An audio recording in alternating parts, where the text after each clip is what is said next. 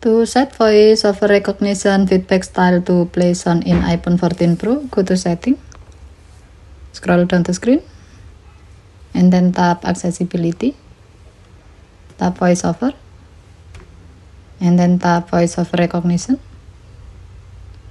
tap feedback style, and then select play sound. Now when voiceover found unlabeled icons or images, it will first play a quick sound, then it describes what it recognizes.